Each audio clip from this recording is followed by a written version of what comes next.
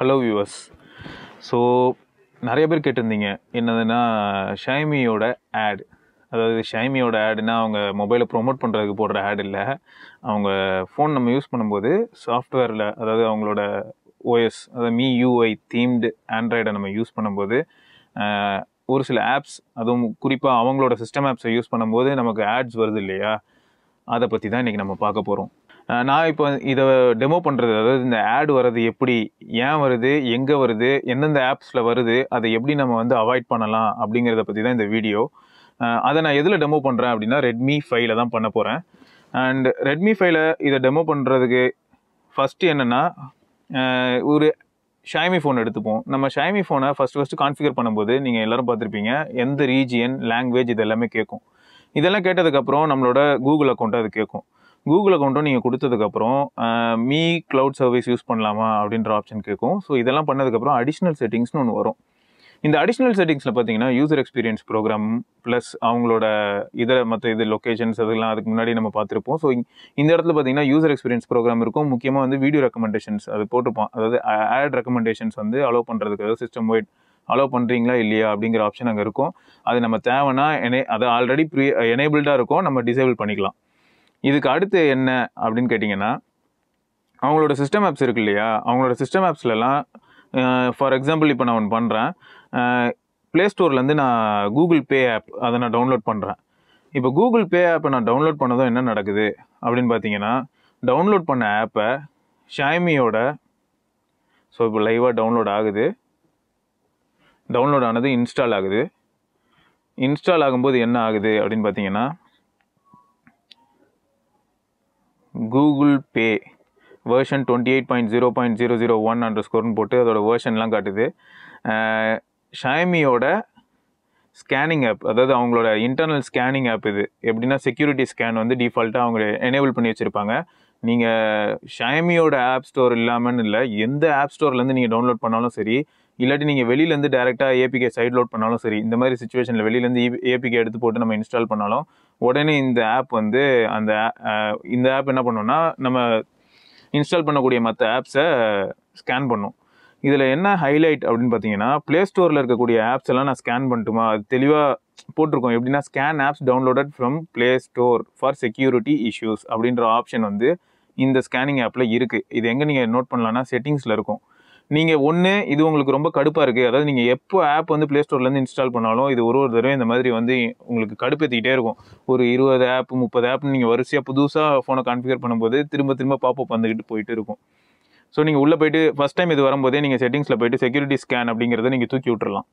அடுத்து என்னென்னா, ஆப்பை ஸ்கேன் பண்ணி முடிச்சுட்டு இந்த ஆப் வந்து உங்களுக்கு சேஃப் அப்படின்னு அது சொல்லும். திஸ் ஆப் இஸ் சேஃப் அப்படின்னு சொல்லி நம்ம கூகுள் பே ஆப்பை அது சர்டிஃபை பண்ணுது.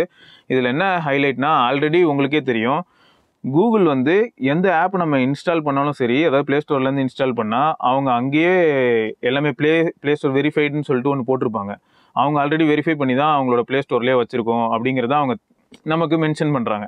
ஸோ இவங்க என்ன பண்ணுறாங்கன்னா, ஆல்ரெடி செக்யூர்டாக இருக்கக்கூடிய ஆப்ஸையே தான் இவங்க திரும்பியும் ஸ்கேன் பண்ணுறாங்க. ஸ்கேன் பண்ணி இதில் அவங்க பண்ணக்கூடிய ஒரு பித்தலாட்டம் என்னென்னா, ஸ்கேன் பண்ணிவிட்டு இந்த ஆப் சேஃப்னு சொல்கிற அதே சமயத்தில் நமக்கு ஏதாவது ஒரு ஆடாக கீழே காட்டுவாங்க. ஏதாச்சும் ஒரு ஆடு, அது நமக்கு தேவையில்லையான்னு நமக்கே தெரியாது. இது எதுக்காக பண்ணுறாங்க அப்படின்னு ஷைமியை சில சமயம் நிறைய பேர் கேட்டிருக்காங்க. இது வரைக்கும் கொஞ்சம் நஞ்ச பேர் இல்லை, நானும் சில சமயம் சான்ஸ் கிடைக்கும் போதெல்லாம், அதாவது போக்கோவுக்கு ஒரு மீட்டப் வந்தது, அப்போ கூட நாங்கள் இந்த ஆடை பற்றி கேட்டோம். ஸோ அவங்க எல்லோரும் என்ன சொல்கிறாங்கன்னா, போக்கோவை பொறுத்த வரைக்கும் அவங்க அந்த டைம் எங்களுக்கு கொடுத்த ஆன்சர் என்னென்னா, நாங்கள் அந்த அளவுக்கு ஆட்ஸ் வந்து போக்கோவில் நாங்கள் புஷ் பண்ணல அப்படின்னாங்க. ஸோ அந்த அளவுக்கு அப்படின்னும் போதே நமக்கு என்ன தெரியுதுன்னா, அவங்க ஓரளவுக்கு அப்போ ஆடு வரதான் செய்யுது. அவங்களே அதை வந்து என்ன சொன்னாங்கன்னா, நாங்கள் ஃபியூச்சரில் ஃபிக்ஸ் பண்ணுவோம் அந்த மாதிரி போக்கோவுக்கு சொன்னாங்க. ஆனால் ஷைமி பொறுத்த வரைக்கும் அவங்க கிட்டத்தட்ட நாங்கள் ப்ராஃபிட் வந்து ரொம்ப மினிமலாக பண்ணுறோம், அதாவது ஹார்ட்வேர் வச்சு அவங்களுக்கு ப்ராஃபிட் ரொம்ப மினிமம் தான், அதை நம்ம எல்லாருமே அக்செப்ட் பண்ணி தான் ஆகணும்.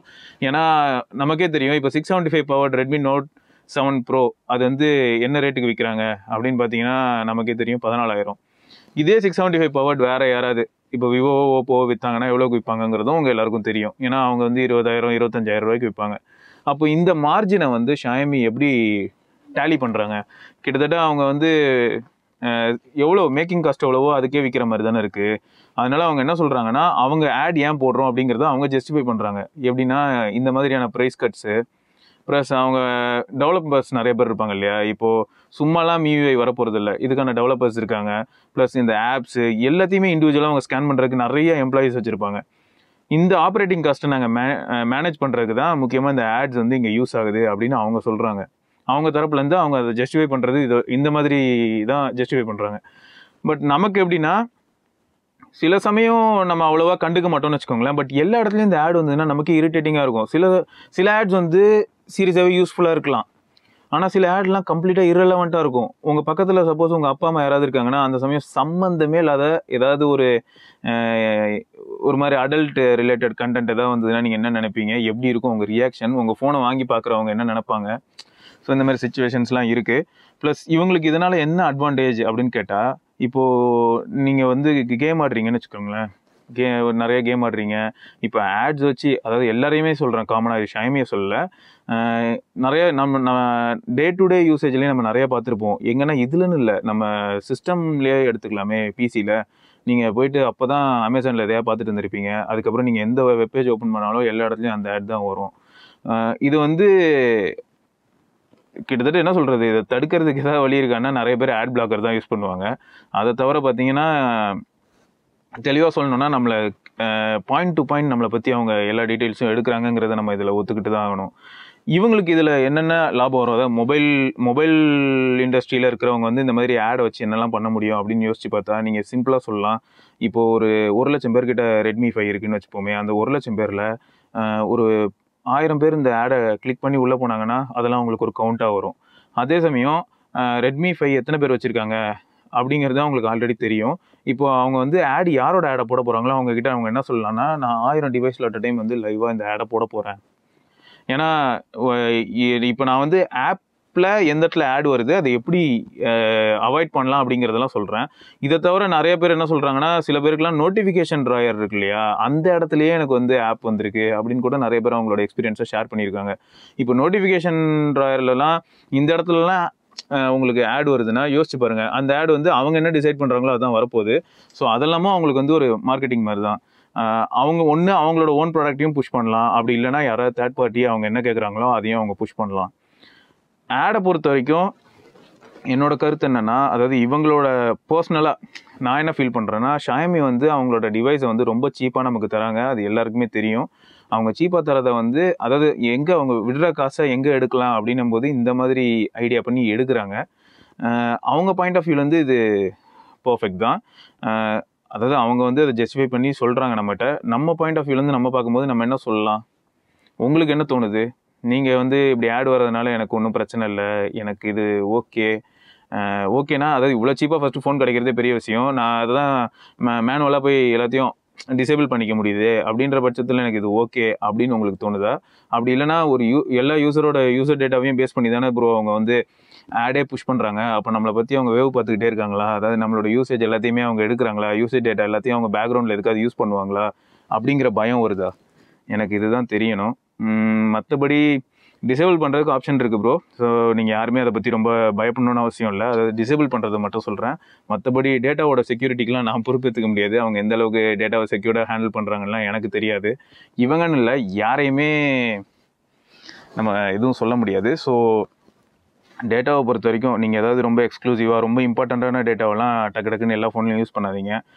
அதுவும் முக்கியமாக பேங்கிங் ஆப்ஸ் பற்றி நிறைய பேர் கேள்வி கேட்டாங்க. எப்படின்னா பூட் லோடர் அன்லாக்கிங் பற்றிலாம் கூட நான் பேசியிருந்தேன் இல்லையா. அதில் நிறைய பேர் என்கிட்ட கேட்ட கேள்வி என்னென்னா, பூட் லோடர் அன்லாக் பண்ணிட்டேன்னா அதுக்கப்புறம் நான் பேங்கிங் ஆப்ஸ் யூஸ் பண்ண முடியாத ஒரு சுச்சுவேஷன் வருமா வராதா அப்படின்னு கேட்டாங்க. நிறைய கஸ்டம் ராம்ஸில் என்ன ஆகும்னா, கிட்டத்தட்ட பார்ஷியலி ரூட்டட் மாதிரி தான் அவங்களோட ரோமே டிசைன் ஆகிருக்கும். ஸோ மேக்ஸிமம் எந்த ஆப்புமே, அதாவது பேமெண்ட் ஆப்ஸ் எல்லாமே இதை டயக்னைஸ் பண்ணிட்டு ஒர்க் ஆகாது. சிஸ்டம் இஸ் டிவைஸ் இஸ் ரூட்டட்னு வரும். ஏதாவது ஒரு ரீசன் சொல்லிட்டு அது ஒர்க் ஆகாமல் தான் இருக்கும். ஆனால் இது எல்லாமே நம்ம சேஃப்டிக்காக தான், நல்லது தான். பேங்கிங் ஆப்ரேஷன்ஸ் நிறையா பண்ணக்கூடியவங்க, அதாவது ஃபோன் வழியாக நான் டெய்லி நிறையா பண்ணுறேன், டிரான்சாக்ஷன்ஸ் அது இதுன்னு பண்ணுறேன்னா, அந்த மாதிரியான ஆளுங்கள்லாம் நீங்கள் தயவுசெய்து வந்து பூட் லோடர் அன்லாக் பண்ணிட்டு ரூட் பண்ணிட்டு இந்த மாதிரிலாம் யூஸ் பண்ணாதீங்க. மேக்ஸிமம் வந்து நல்ல ஹைலி செக்யூர்டு டிவைஸ்ன்னு சொல்லிட்டு அவங்களே சொல்லுவாங்க. அதுக்கு அவங்க வந்து கிட்டத்தட்ட காப்பிரைட்லேருந்து எல்லாமே, அதாவது அவங்க ப்ராடக்ட்டுக்கு அவங்களே ரைட்ஸ் வாங்கி வச்சுருப்பாங்க. அவங்கள நம்பி நம்ம யூஸ் பண்ணலாம். ஃபார் எக்ஸாம்பிள் யாரை சொல்லலாம்னா ஆப்பிள் சொல்லலாம். சாம்சங் வந்து நாக் செக்யூரிட்டி பற்றி நிறைய பேசியிருப்பாங்க, அதுவும் நீங்கள் அவங்களையும் நம்பலாம். இந்த மாதிரி கொஞ்சம் ஹை லெவலில் இருப்பாங்க. அவங்க ஆல்ரெடி வந்து செக்யூரிட்டி, ப்ரைவசி இதை ரொம்ப அழுத்தி சொல்லுவாங்க. ஸோ அப்போ இதுலேருந்து என்ன தெரியுது, நாளைக்கு அவங்க ஃபோனை யூஸ் பண்ணி நமக்கு ஏதாவது ப்ராப்ளம் வந்ததுன்னா நம்ம தைரியமாக அவங்க சட்டையை பிடிச்சி கேள்வி கேட்கலாம். ஓகேயா? ஸோ அதனால் என்ன சொல்கிறேன்னா, இந்த மாதிரி பேங்கிங் ஆப்ஸ் இதெல்லாம் யூஸ் பண்ணுறவங்க ப்ரைமரி ஃபோனாக எப்பயுமே செக்யூர்ட் ஃபோனாக யூஸ் பண்ணுங்கள். நல்ல செக்யூர்டு அப்படின்னு சர்டிஃபை ஆன ஃபோன்ஸை யூஸ் பண்ணுங்கள். இந்த மாதிரி ஜாலியாக கஸ்டம் ROMஸ்லாம் யூஸ் பண்ணணுன்ற சுச்சுவேஷன்னா நீங்கள் என்ன பண்ணணுன்னா, ஒரு 2 to 3 இயர்ஸ் ஏஜான ஃபோன், அதாவது இப்போது S6 S7 அதெல்லாம் யூஸ் பண்ணுறவங்க இருந்தீங்கன்னா, அதை நீங்கள் இந்த மாதிரி டெஸ்ட்டுக்கு சும்மா ஜாலியாக அப்படியே வேறு ஏதாவது கஸ்டம் ROMலாம் போட்டு டெஸ்ட் பண்ணி அந்த மாதிரி யூஸ் பண்ணலாம். அதனால் அதை ப்ரைமரி டிவைஸை யூஸ் பண்ணக்கூடாது. மேக்ஸிமம் இப்போ இதெல்லாம் யார் பண்ணுறா அப்படின்னு பார்த்தா, காலேஜ் ஸ்டூடெண்ட்ஸு, ஸ்கூல் போகிற பசங்க, இவங்கெல்லாம் தான் கஸ்டம் ROMஸ் நிறையா ட்ரை பண்ணுறது. மற்றபடி எனக்கு தெரிஞ்சு 35, 40 அந்த ஏஜில் இருக்கிறவங்கலாம் ரொம்ப கம்மியாக தான் ட்ரை பண்ணுறாங்க. எல்லாருக்கும் காமனாக நான் சொல்லிக்கிறது இதுதான், என்னென்னா கஸ்டம் ROMஸ் இதெல்லாம் நீங்கள் நல்லா ஜாலியாக என்ஜாய் பண்ணுங்கள். கேமிங் டிவைஸ்க்காக நீங்கள் இதெல்லாம் பண்ணலாம், தப்பு இல்லை. பட் உங்களோட பர்சனல் ரொம்ப முக்கியமான டேட்டாஸ் எல்லாம் நீங்கள் யூஸ் பண்ணக்கூடிய ஃபோனில் கஸ்டம் ROMலாம் தேவையில்லை.